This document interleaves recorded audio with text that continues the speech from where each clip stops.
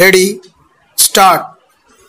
Mid-term elections were held in Kerala, as the House knows, on the 4th March 2005, because we did not want that the President's rule should continue further and that a democratic setup with a state legislature should be there in Kerala, so that the people of Kerala themselves can again have their own legislature. As the House knows, according to the results announced, no party secured an absolute majority by itself, and no party was in a position to form a government. Out of 133, the party which had the majority votes was the Left Communists, numbering 40. The next party having the greatest number was Congress with 36. The third was Kerala Congress with 23. Now, out of a total number of 133, the Left Communists had only 40 seats, out of whom 29 were at that time under detention. We therefore explored all avenues likely to lead to the formation of a stable government.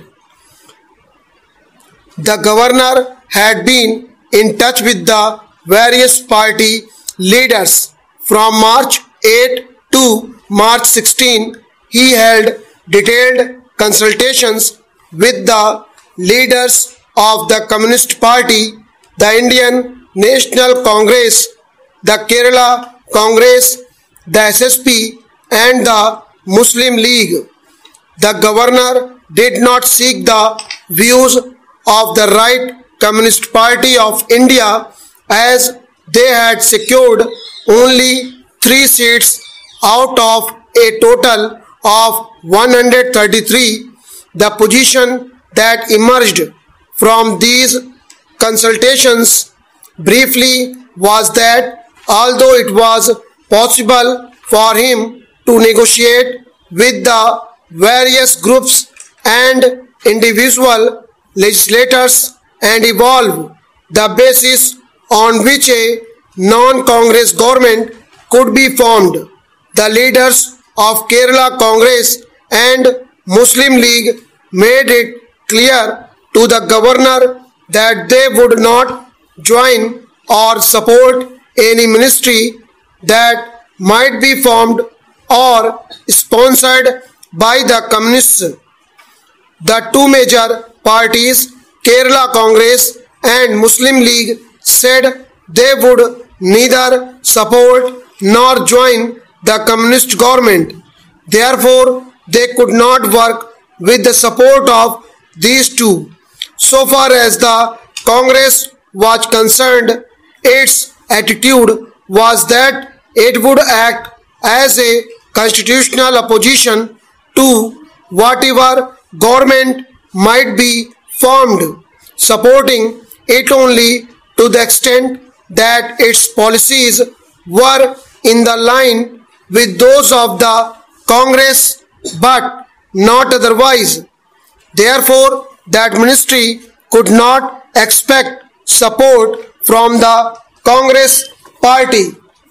Thus, what happened was that except for the SSP, which was not opposed to a ministry formed or sponsored by the communists, the other parties were clear that they would neither lend their support to nor seek the support of the party in forming a government. In these circumstances, the governor found no possibility of the Communist Party commanding a working majority, even if those of their members who were under detention were allowed to function. Then also, except the SSP, there was nobody else to support them. The governor did not therefore call upon the leader of that party to form a government. The governor also explored other possibilities. The decision of the Congress party was not to join with any other party. Otherwise, Kerala Congress and Congress combined might have had 59 plus some others if they could.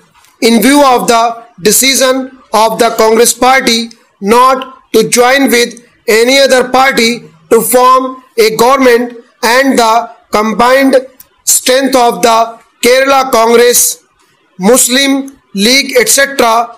being only 37, the governor came to the conclusion that there was no possibility also of any other party being able to form a combination with other parties and being able to form a ministry. The attitude of the Congress was that once having gone to the electorate and the electorate having given a decision that they were not to elect them in a majority, they did not want to form a ministry with any other party, but would rather like to act as a constitutional opposition. That was the stand taken. Therefore, there was no likelihood of any combination by any method whatsoever to have any party which could have a working majority. Accordingly, in his report dated March 8, 2005, the governor stated that it was not possible for a representative government to come into existence as a result of the elections to the State Assembly and recommended to the President to issue a proclamation under Article 356 of the Constitution. After a careful consideration of all the facts, it was decided that the Vice President discharging the functions of the President should be advised to revoke the proclamation dated September 10, 2004 and issue a fresh proclamation assuming to the President all functions of the government of Kerala and all powers vested in or exercisable by the governor of the state. Accordingly, the proclamation was issued on the 24th March 2005 and a copy of this proclamation was laid on the table of the House. Stop.